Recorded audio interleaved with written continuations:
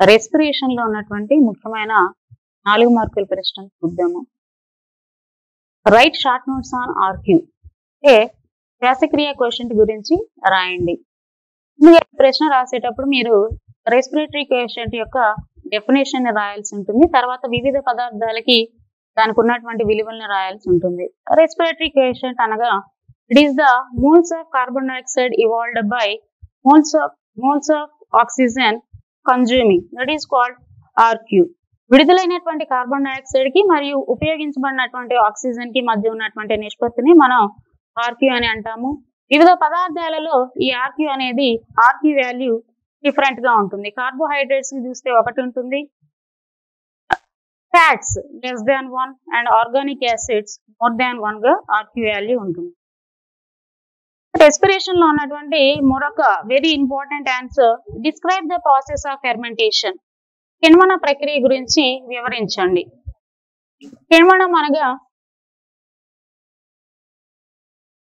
During anaerobic conditions, glucose is partially oxidizes to form pyruvic acid, and the pyruvic acid it is converting into lactic acid. Sometimes in some of the bacterial cells generally it is converting into lactic acid, and in alcoholic fermentation the pyruvic acid is finally converted into ethyl alcohol in the presence of the enzyme alcoholic dehydrogenase enzyme. కిణ్వన ప్రక్రియలో glucose పాక్షికంగా ఆక్సీకరణ చెంది pyruvic ఆమ్లాన్ని ఏర్పరుస్తుంది. ఈ pyruvic ఆమ్లం నుంచి కొన్ని bacterial cells లో లాక్టిక్ యాసిడ్ ఏర్పడుతుంది. అలాగే ఈ పైరువిక్ యాసిడ్ కిణ్వన ప్రక్రియలో ఇథైల్ ఆల్కహాల్ ని ఏర్పరుస్తుంది in the presence of the enzyme alcoholic డీహైడ్రోజనేస్ enzymes. ముఖ్యమైనటువంటి 8 మార్కుల ప్రశ్నలు, దీర్ఘ సమాధాన ప్రశ్నలు. Glycolysis. Glycolysis, where does it occurs and what are the end products of glycolysis? Glycolysis గురించి వివరించండి. గ్లైకోలిసిస్ లో ఉన్నటువంటి అంత్య పదార్థాలు ఏవి, అసలు గ్లైకోలిసిస్ అనేది ఎక్కడ జరుగుతుంది? ఈ glycolysis it is a very important answer for 8 marks. దీర్ఘ సమాధాన ప్రశ్నల్లో ఇది చాలా ఇంపార్టెంట్. ఈ గ్లైకోలిసిస్ రాసేటప్పుడు ముందుగా మీరు దానిలో ఉన్నటువంటి 10 రకాల చర్యల గురించి రాయాల్సి ఉంటుంది. అలాగే ఈ గ్లైకోలిసిస్ యొక్క ఫ్లో చార్ట్ కూడా వేయాల్సి ఉంటుంది. గ్లైకోలిసిస్ లో ఉన్నటువంటి 10 రకాల రియాక్షన్స్ కనుక మనం చూసినట్లయితే ఇందులో మొదటి reaction phosphorylation, second reaction ఐసోమరేషన్, third reaction phosphorylation, fourth reaction cleavage, fifth reaction ఐసోమరేషన్, and sixth reaction oxidation, and seventh reaction dephosphorylation, eighth one isomeration, ninth one dephosphorylation, and ninth reaction is dehydration, and 10th reaction is dephosphorylation. ఇలాగ మీరు 10 రకాలైనటువంటి reactions గురించి కూడా రాయాల్సి ఉంటుంది. అలాగే దీనిలో glycolysis లో ఉన్నటువంటి పదార్థాల గురించి కనుక చూసినట్లయితే glucose it is converted into glucose 6-phosphate, దాని నుంచి fructose 6-phosphate, then fructose 1,6 bisphosphate, and it undergoes cleavage to forms 2 compounds. One is DHAP and the other compound is G3P, and G3P is converted into 1,3 bis-PZA, then it is converted into 3-PZA and 2-PZA, and finally PEP, then PA. ఇలాగా వివిధ రకాలైనటువంటి పదార్థాలు glycolysis లో ఏర్పడతాయి. First glycolysis అనగా ఏమిటి? ఈ glucose అనేది 6 కార్బన్లు కలిగినటువంటి పదార్థము. 1 glucose molecule it undergoes splitting and it forms 2 molecules of pyruvic acid, and each pyruvic acid consisting of 3 carbon compounds. Glucose undergoes splitting అంటే గ్లూకోజ్ అనేది లైసిస్ చెందుతుంది, విచ్ఛిత్తి చెంది 2 అణువుల పైరువిక్ ఆమ్లాన్ని ఏర్పరుస్తుంది. ఈ గ్లైకోలిసిస్ అనేది కణ ద్రవ్యంలో జరుగుతుంది. It is takes place in the cytosol of the cell. ఈ గ్లైకోలిసిస్ లో మొదట ఈ 7వ రియాక్షన్ దగ్గర 2 ATP అణువులు, అలాగే 10వ రియాక్షన్ దగ్గర 2 ATP అణువులు ఏర్పడతాయి. ఈ ఏర్పడినటువంటి 4 ATP అణువుల్లో 2 ATP అణువులు మొదటి రియాక్షన్, అలాగే 1వ రియాక్షన్ లో 3వ రియాక్షన్ లో 2 ATPలు ఉపయోగించబడి మొత్తం నెట్ గెయిన్ గ్లైకోలిసిస్ లో 2 ATP మాలిక్యూల్స్ గా ఉంటుంది. ఇలాగ మీరు 8 మార్క్స్ కి ఇది చాలా ఇంపార్టెంట్ క్వశ్చన్. ముందుగా మీరు దీనిలో జరిగేటటువంటి రకరకాల ప్రక్రియల గురించి రాయాల్సి ఉంటుంది. అలాగే ఫ్లో చార్ట్ కూడా వేయండి. తర్వాత దీనిలో ఉన్నటువంటి ATP net gain 2 ATP net gain కూడా క్లియర్ గా రాయాల్సి ఉంటుంది. అలాగే ఇది ఎక్కడ జరుగుతుంది కూడా రాయాలి. కణ ద్రవ్యంలో జరుగుతుంది, సైటోసాల్ లో జరుగుతుంది అని గ్లైకోలసిస్ గురించి రాయాల్సి ఉంటుంది. ఇది శ్వాసక్రియలో చాలా ఇంపార్టెంట్ ప్రశ్నగా మనం చెప్పవచ్చు. అలాగే next question, Krebs cycle 8 marks answer. ఇది దీర్ఘ సమాధాన ప్రశ్న. శ్వాసక్రియలో దీర్ఘ సమాధాన ప్రశ్న Krebs cycle. It is a very important answer. ఈ క్రెబ్స్ సైకిల్ లో ఉన్నటువంటి వివిధ రకాల చర్యలు అవి ఎలా జరుగుతాయి, దానిలో ఉన్నటువంటి ఎంజైమాటిక్ సబ్స్టెన్సెస్ ఏంటి, దానిలో ఎన్ని రకాలైనటువంటి ఆక్సీకరణలు జరుగుతాయి, ఎన్ని రకాలైనటువంటి డీకార్బాక్సిలేషన్లు ఎక్కడ జరుగుతాయి అనేది ఒకసారి పరిశీలిద్దాము. క్రెబ్స్ సైకిల్ అనేది మైటోకాండ్రియాలో జరుగుతుంది. It is takes place in mitochondria. In Krebs cycle, there are total 10 reactions are there. First, let us see what are the 10 reactions in Krebs cycle. First reaction is condensation, and the second reaction is dehydration. దీన్ని మనం నిర్జలీకరణ అని కూడా అంటాము. And the third reaction is hydration, that is called సజలీకరణము అని అంటాము. And fourth reaction, oxidation, and the fifth reaction is decarboxylation. The sixth reaction is oxidative decarboxylation. And the seventh reaction is that is substrate level phosphorylation జరుగుతుంది. Actual గా దీన్ని మన cleavage వెదరణము అని కూడా అంటాము. And 8th reaction మళ్ళా ఇంకొక oxidation జరుగుతుంది. 9th reaction that is hydration, దాన్ని సజలీకరణం అని కూడా అంటారు. 10th reaction oxidation. సో ఇన్ని రకాలైనటువంటి రియాక్షన్స్ క్రెబ్స్ సైకిల్ లో జరుగుతాయి. అయితే దీనిలో ఉన్నటువంటి పదార్థాలు క్రెబ్స్ సైకిల్ లో ఏ పదార్థాలు ఏర్పడ్డాయో ఇప్పుడు చూద్దాము. Citric acid. ఈ సిట్రిక్ యాసిడ్ అనేది 2 కార్బన్లు కలిగినటువంటి ఎసిటైల్ కోఎంజైమ్తో కండెన్స్ అవుతుంది. ఇక్కడ మనకి సిట్రిక్ యాసిడ్ అనేది ఏర్పడుతుంది. సో ఇందులో ఉన్న పదార్థాలను కనుక చూసినట్లయితే కాంపౌండ్స్ మొదటిగా ఆక్సాలోఎస్టిక్ acid, citric acid, డిసెకోనిటిక్ acid, isocitric acid, ఆక్సాలోసక్సినిక్ acid and alpha కీటోగ్లూటరిక్ acid, succinyl coenzyme A and succinic acid, హ్యూమరిక్ acid and malic acid. ఇలాగా ఈ రకాలైనటువంటి పదార్థాలు అనేవి క్రెబ్స్ సైకిల్ లో ఏర్పడతాయి. ఇక్కడ మీరు గుర్తు పెట్టుకోవాల్సిన విషయాలు ఏంటంటే, ముందుగా ఇక్కడ 4 సార్లు 4 ప్లేసెస్ లో ఆక్సీకరణ అనేది జరుగుతుంది. ఇక్కడ ఏర్పడినటువంటి పదార్థాలను కనుక చూసినట్లయితే 2 FADH2 మాలిక్యూల్స్ అలాగే 6 NADH2 మాలిక్యూల్స్ అనేవి ఏర్పడతాయి. సబ్స్ట్రేట్ లెవెల్ ఫాస్ఫోరిలేషన్ దగ్గర 7వ చర్య దగ్గర 2 ATP మాలిక్యూల్స్ అనేవి క్రెబ్స్ సైకిల్ లో ఏర్పడటం జరుగుతుంది. ఇది చాలా ఇంపార్టెంట్ ప్రశ్న. క్రెబ్స్ సైకిల్ లో కనుక మీరు చూసినట్లయితే కంపల్సరీగా ఈ క్రెబ్స్ సైకిల్ ని గ్లైకాలసిస్ ని రెండిని కూడా బాగా ప్రాక్టీస్ చేయాల్సి ఉంటుంది. ఒక క్రెబ్స్ సైకిల్ కి కాకుండా గ్లైకాలసిస్ లో కూడా దానిలో ఉన్నటువంటి ఎంజైమాటిక్ సబ్స్టెన్సెస్ పైన కూడా మీరు దృష్టి చేయాల్సి ఉంటుంది. అంటే ప్రతి రియాక్షన్ లో కూడా ఎంజైమ్స్ వాటి యొక్క పార్టిసిపేషన్, ప్రతి రియాక్షన్ లో కూడా ఎంజైమ్ ఉంటుంది కాబట్టి ఆ ఎంజైమ్ యొక్క పేర్లను కూడా మీరు బాగా గుర్తుపెట్టుకోండి. ఈ క్రెబ్స్ సైకిల్ లో పార్టిసిపేట్ చేసేటటువంటి ఎంజైమ్స్ ఒకసారి చూస్తే సిట్రిక్ సింథటేజ్ అనే ఎంజైము, అలాగే ఎకోనిటేజ్, dehydrogenase enzyme, decarboxylase enzyme, థయోకైనేజ్ enzyme, Malik dehydrogenase enzyme, ఇలా రకరకాలైనటువంటి ఎంజైమ్స్ దీనిలో ఉండటం జరుగుతుంది. ఈ 2 ప్రశ్నలు కూడా రెస్పిరేషన్ శ్వాసక్రియలో గ్లైకోలసిస్, క్రెబ్స్ సైకిల్ ఈ 2 కూడా చాలా ఇంపార్టెంట్ ప్రశ్నలు. అలాగే ఫోటోసింథసిస్ లో కనుక చూసినట్లయితే C3 సైకిల్ అనేది చాలా ఇంపార్టెంట్ ప్రశ్నగా కూడా చూడవచ్చు. ప్లాంట్ గ్రోత్ అండ్ డెవలప్మెంట్, మొక్కల పెరుగుదల అభివృద్ధి.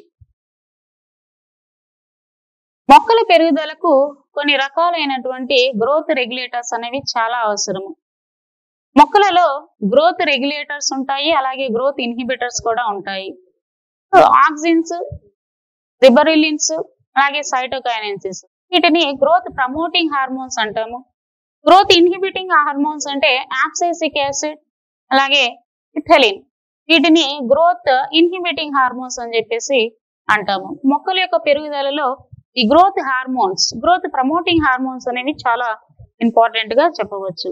ఈ గ్రోత్ అండ్ రెగ్యులేటర్ లో ఉన్నటువంటి ముఖ్యమైన 2 మార్కుల ప్రశ్నలు, అతి స్వల్ప సమాధాన ప్రశ్నలు చూద్దాం.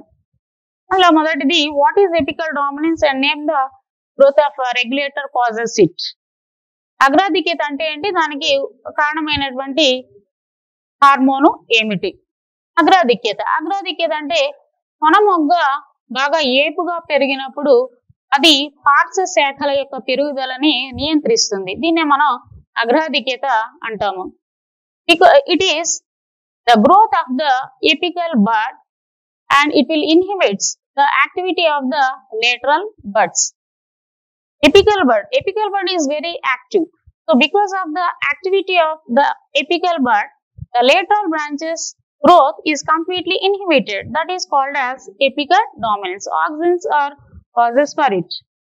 Is the third question. Plant growth and regulators lo, that is plant growth and development lo, ఇది మూడవ ప్రశ్న. అగ్రాధిక్యత ఇది చాలా important. Next question, what is mean by bolting and which hormone causes it? Bolting అంటే ఏంటి, దానికి కారణమైనటువంటి హార్మోన్ ఏంటి? బోల్టింగ్ అనగా it is the elongation of the internodal region. Cabbage లో మనం బోల్టింగ్ ప్రక్రియను చూడవచ్చు. జిబ్బరిల్లిన్లు దీనికి బోల్టింగ్ కి కారణమవుతాయి. Next question, define respiratory క్లిమాటిక్ and which hormone causes it? శ్వాసక్రియ క్లిమాటిక్ అనగా ఏమిటి, దానికి కారణమైనటువంటి గ్రోత్ హార్మోను ఏమిటి? ఫలాలు పక్వ దశలో ఉన్నప్పుడు దాని యొక్క శ్వాసక్రియ వేగం అనేది పెరుగుతుంది. During the ripening of the fruit the rate of respiration is gradually increases. That is called as respiratory క్లిమాటిక్. దీనికి కారణమయ్యేది ఇథలిన్ అనేది దీనికి కారణమవుతుందని చెప్పవచ్చు. నెక్స్ట్ క్వశ్చన్,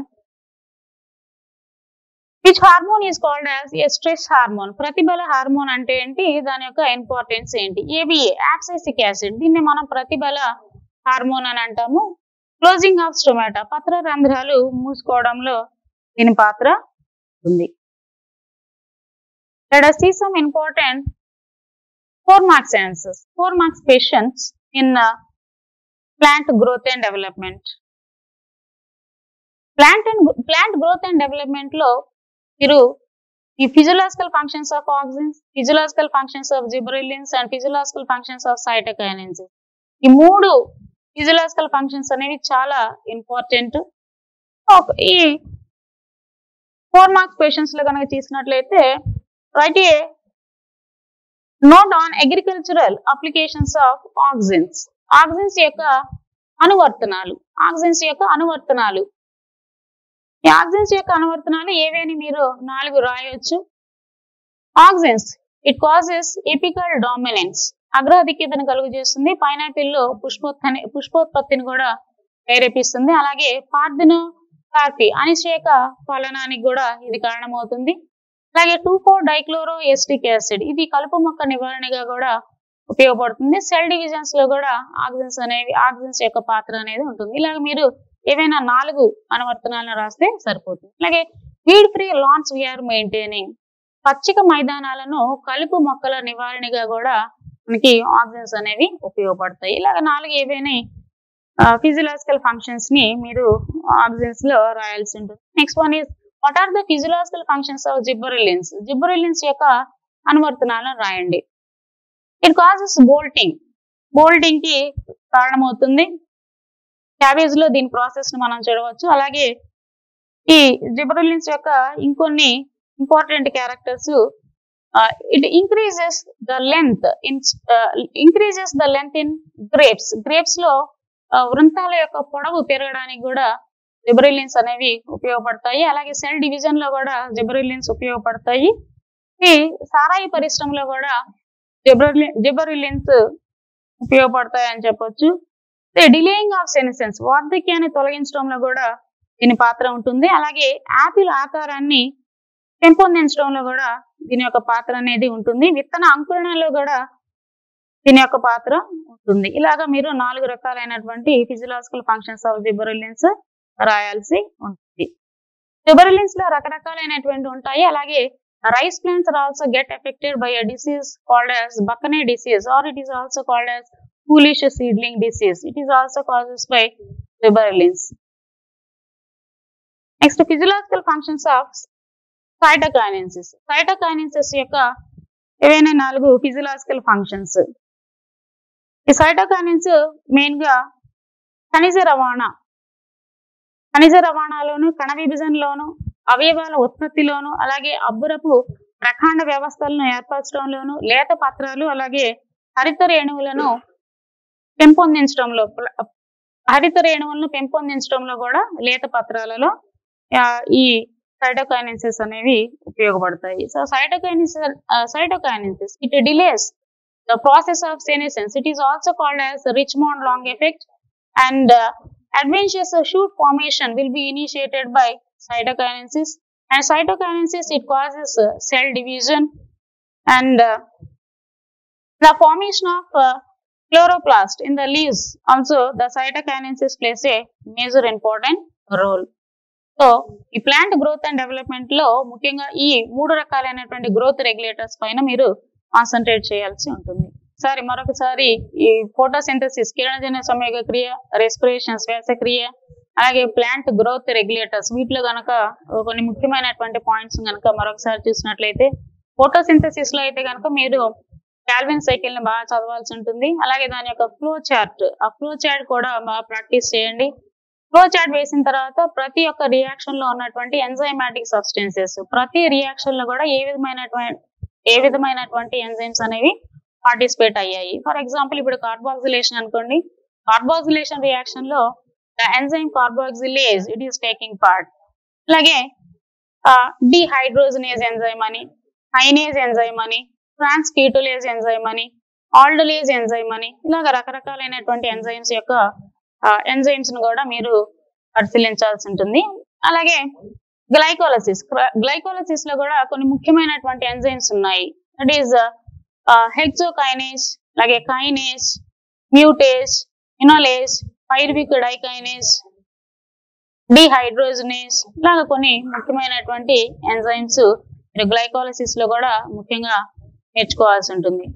క్రెబ్స్ సైకిల్ లో ఇంపార్టెంట్ ఎంజైమ్స్ కనుక చూసినట్లయితే సిట్రిక్ సింథటేజ్, కండెన్సేషన్ ప్రక్రియ దగ్గర సిట్రిక్ సింథటేజ్ ఈ ఎంజైము ఇంపార్టెంట్. అలాగే ఎకోనిటేజ్ అనే ఎంజైము, దెన్ డిహైడ్రోజనేజ్ అనే ఎంజైమ్ కూడా ఇంపార్టెంట్, కార్బాక్సిలేజ్ అనే ఎంజైము, అలాగే థయోకైనేజ్ అనే enzyme, Malik dehydrogenase, succinic dehydrogenase, ఇలాగా కొన్ని రకాలైనటువంటి ఎంజైమ్స్ మీరు జాగ్రత్తగా ఈ సైకిల్స్ లో చూడాల్సి ఉంటుంది. సో కాబట్టి ఫోటోసింథసిస్, రెస్పిరేషన్ ఈ రెండిట్లో కనుక మీరు చూసినట్లయితే 8 మార్కుల ప్రశ్నల్లో కాల్విన్ సైకిల్, అలాగే రెస్పిరేషన్ శ్వాసక్రియలు అయితే కనుక ఈ గ్లైకోలసిస్, క్రెబ్స్ సైకిల్ ఈ రెండింటిని కూడా మీరు ఎక్కువగా నేర్చుకోవాల్సి ఉంటుంది. ఈ సైకిల్స్ రాసేటప్పుడు మీరు అసలు ఈ ప్రక్రియలు అసలు ఎక్కడ జరుగుతాయి అనేది కూడా that is very important. Calvin cycle it is takes place in stroma of the chloroplast, హరిత రేణువు యొక్క ఆవర్ణికలో జరుగుతుందని క్లియర్ గా రాయండి. Glycolysis it is takes place in cytosol of the cell, అది కణ ద్రవ్యంలో జరుగుతుందని రాయండి. అలాగే క్రెబ్స్ సైకిల్, ఈ క్రెబ్స్ సైకిల్ అనేది మైటోకాండ్రియాలో జరుగుతుందని క్లియర్ గా రాయండి. సో ఇక్కడ మీరు ఈ విషయాల మీద దృష్టి పెట్టాల్సి ఉంటుంది ఫోటోసింథసిస్ మరియు రెస్పిరేషన్ లో. అలాగే ఇందాక చెప్పినటువంటి ప్లాంట్ గ్రోత్ అండ్ డెవలప్మెంట్, మొక్కల పెరుగుదల అభివృద్ధి, ఈ లెసన్ లో అయితే 4 మార్క్స్ ఆన్సర్స్ లో మీరు 4 మార్క్స్ క్వశ్చన్స్ లో మీరు బాగా కాన్సన్ట్రేట్ చేయాల్సినటువంటి అంశాలు physiological functions of auxins, physiological functions of జిబ్బరెలిన్స్, అలాగే ఫిజియలాజికల్ ఫంక్షన్స్ ఆఫ్ సైటోకైనెసిస్ మీద మీరు బాగా కాన్సన్ట్రేట్ చేయాల్సి ఉంటుంది. మరొకసారి కనుక ఈ మూడిటికి ఉన్నటువంటి డిఫరెన్సెస్ కనుక ఒకసారి చూసినట్లయితే, ఆక్సిన్స్, అసలు ఈ ఆక్సిన్స్ అంటే ఏంటి? Auxin means it is nothing but to grow. Auxins generally they are present in the apex of the route as well as apex of the stem. అంటే ఈ వేరు కొన అగ్రభాగాల్లో జనరల్ గా ఆక్సిన్స్ అనేవి ఉంటాయి. ఈ ఆక్సిన్స్ లో ఏంటంటే ఈ న్యాచురల్ ఆక్సిన్స్, అలాగే artificial auxins, IBA indole butyric acid మరియు IAA ఇండోల్ ఎసిటిక్ యాసిడ్, ఈ రెండింటిని కూడా మనం న్యాచురల్ ఆక్సిన్స్ అంటాము.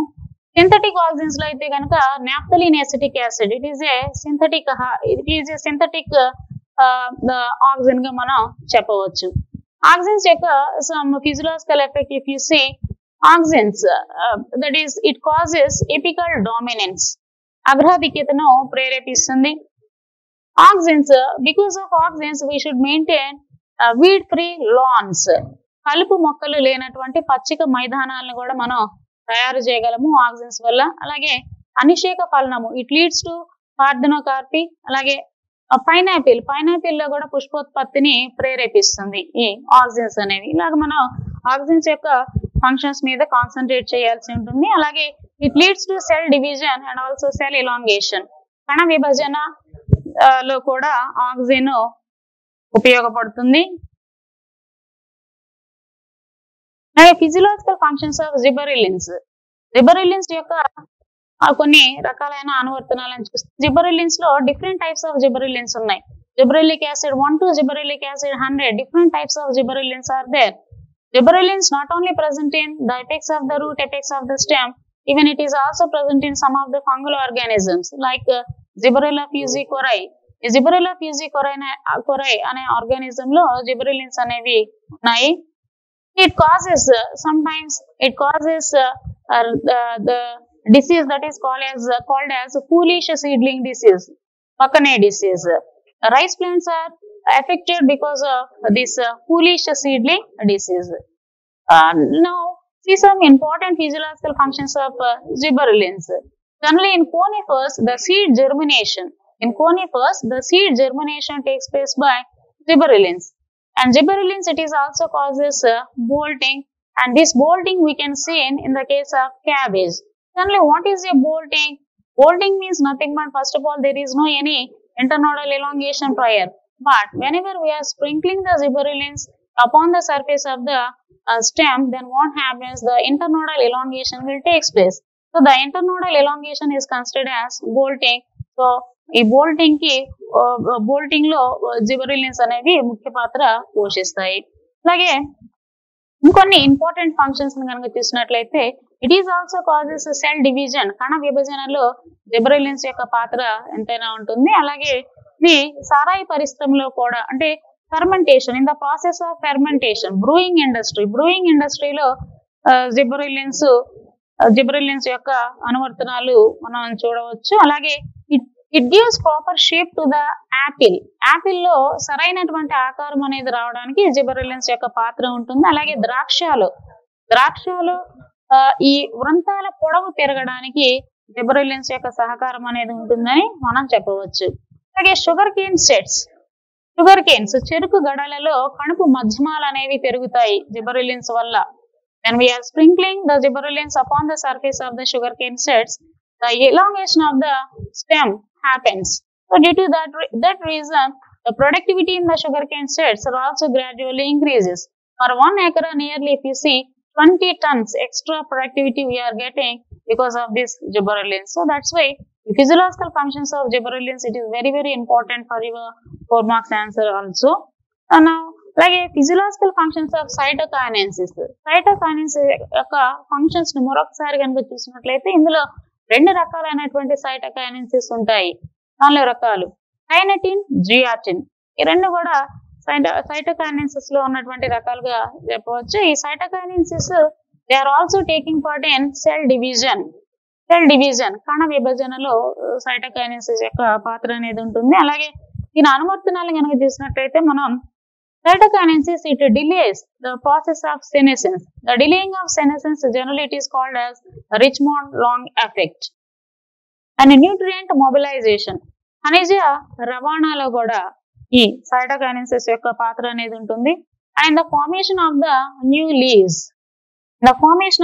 leaves, కొత్త పత్రాలు ఏర్పడడంలోను, అలాగే హరిత రేణువులు పత్రాలలో ఏర్పడడంలోను, and in the formation of adventitious shoot initiation, అబ్బురపు ప్రకాండ వ్యవస్థలను ఏర్పరచడంలో కూడా ఈ జిబెరెలిన్స్ యొక్క ఈ సైటోకైనెసిస్ యొక్క పాత్ర అనేది ఉంటుంది. అలాగే cytokinesis it is also taking part in మార్ఫోనోజెన్సిస్ are ఆర్గానోజెన్సిస్, అంటే అవయవాలను ఏర్పరచడంలో కూడా సైటోకైనెసిస్ అనేది చాలా ఇంపార్టెంట్ గ్రోత్ రెగ్యులేటర్ గానే చెప్పవచ్చు. నెక్స్ట్ వన్ మోర్ ఇంపార్టెంట్ ఏంటంటే ఫిజియలాజికల్ ఎఫెక్ట్స్ ఆఫ్ ఇథిలిన్ యొక్క ఫిజియలాజికల్ ఫంక్షన్స్ కనుక చూసినట్లయితే మా ఫలాలు పక్వ దశకు రావడానికి ఇథిలిన్ ఉపయోగపడతాయి. ఇథిలిన్ లో 2 రకాలైనటువంటి స్టేట్స్ ఉంటాయి. That is one form is ethylene and other form is ఇథిఫాన్. So 2 రకాలుగా దీని యొక్క ఫార్మ్ అనేది ఉంటుంది. అలాగే ethylene some times germination, peanuts లో seed germination is also causes by ethylene. Peanuts lo seed germination. It is very important. And in hydrophytes, the PTL elongation. In hydrophytes, PTL elongation is also takes place by ethylene. And ethylene was first discovered by the scientist Gunny. And ethylene, it is also causes triple response growth. అనగా కాండాలు పొడవుగా పెరగడానికి బదులు అంటే straight గా పెరగడానికి బదులు horizontal గా the stem grows horizontally upon the surface of the soil due to ethylene. This is called as a triple response growth. So ఈ రైపనింగ్ ఆఫ్ ద ఫ్రూట్ లో కూడా ethylene అనేది ethylene యొక్క ముఖ్యమైనటువంటి అనువర్తనంగా మనం చెప్పవచ్చు. కాబట్టి ఈ ప్లాంట్ గ్రోత్ అండ్ రెగ్యులేటర్స్ లో ఈ 4 రకాలైనటువంటి గ్రోత్ రెగ్యులేటర్స్ యొక్క అనువర్తనాలను మీరు క్లియర్ గా నేర్చుకోవాల్సి ఉంటుంది. సో జనరల్ గా ఈ గ్రోత్ రెగ్యులేటర్స్ లో 3 ఏమో growth promoting hormones, that is auxins, జిబెరెల్లిన్స్ మరియు సైటోకైనెసిస్. ఈ 3 కూడా గ్రోత్ ప్రమోటింగ్ హార్మోన్స్. అలాగే గ్రోత్ ఇన్హిబిటింగ్ హార్మోన్స్ వచ్చేసి 𝗧𝗦𝗔𝗧 acid. 𝗧𝗦𝗔𝗧 acid it is a growth inhibiting hormone. 𝗧𝗦𝗔𝗧 acid generally it is called as a stress hormone also. And it is also causes the closing of the stomata. పత్ర రంధ్రాలు మూసుకోవడానికి కూడా ABE అనేది కారణభూతమవుతుంది. అలాగే it is also called as a natural anti-transparent. ఈ 𝗧𝗦𝗔𝗧 acid ని natural anti transparent అని కూడా అంటారు. So ఈ గ్రోత్ ఇన్హిబిటింగ్ హార్మోన్స్ లో 2 ఉంటాయి, ఇథిలిన్ మరియు 𝗧𝗦𝗔𝗧 యాసిడ్ ని గ్రోత్ ఇన్హిబిటింగ్ హార్మోన్స్ గాను, గ్రోత్ ప్రమోటింగ్ హార్మోన్స్ లో ఈ ఆక్సిన్స్, జిబెరెల్లిన్స్, సైటోకైనెసిస్ ని మనం గ్రోత్ ప్రమోటింగ్ హార్మోన్స్ గా చెప్పుకోవచ్చు. ఇప్పటి వరకు కూడా మీరు చూసినట్లయితే మెయిన్ మీరు ఫోటోసింథసిస్, కిరణజన్య సంయోగ క్రియలో ఏమో లాంగ్ ఆన్సర్స్, దీర్ఘ సమాధాన ప్రశ్నలో ముఖ్యంగా మీరు కాల్విన్ సైకిల్ మీద కాన్సన్ట్రేట్ చేయాల్సి ఉంటుంది. అలాగే ఈ రెస్పిరేషన్ శ్వాసక్రియలో మీరు క్రెబ్స్ సైకిల్ బాగా ప్రాక్టీస్ చేయండి. దాని ఫ్లో చార్ట్, దానిలో ఉన్నటువంటి వివిధ రకాలైనటువంటి క్రియలు ఏంటి, అలాగే దానిలో పార్టిసిపేట్ చేసేటటువంటి ఎంజైమ్స్ ఏంటి, చివరిగా దానిలో ఎన్ని రకాలైనటువంటి ఆక్సిడేషన్స్ ఏ ప్రాంతాల్లో ఏ రియాక్షన్ లో ఆక్సిడేషన్స్ అనేవి జరిగాయి, అలాగే డీకార్బాక్సిలేషన్స్ ఎక్కడ జరిగాయి కూడా మీరు జాగ్రత్తగా గుర్తుపెట్టుకొని రాయాల్సి ఉంటుంది. గ్లైకోలసిస్ లో కూడా ఆ 10 రియాక్షన్లు ఏవైతే ఉన్నాయో ఆ 10 రియాక్షన్లు కూడా క్లియర్ గా మీరు చూడండి. ఈ ప్రతి రియాక్షన్ లో కూడా ఏ రకమైనటువంటి ఎంజైమ్ ఏ రియాక్షన్ లో ఉంది అనేది గుర్తుపెట్టుకొని చివరిగా మీరు దానిలో ఉన్నటువంటి నెట్ గెయిన్ అంచె పదార్థాలు ఎలాగ ఏర్పడ్డాయి, ఎన్ని ఏర్పడ్డాయి అనేది క్లియర్ గా మీరు రాయాల్సి ఉంటుంది. కాబట్టి ఈ 3 రకాలైనటువంటి లాంగ్ ఆన్సర్స్ మీద మీరు బాగా కాన్సన్ట్రేట్ చేసి ప్రాక్టీస్ చేయాల్సి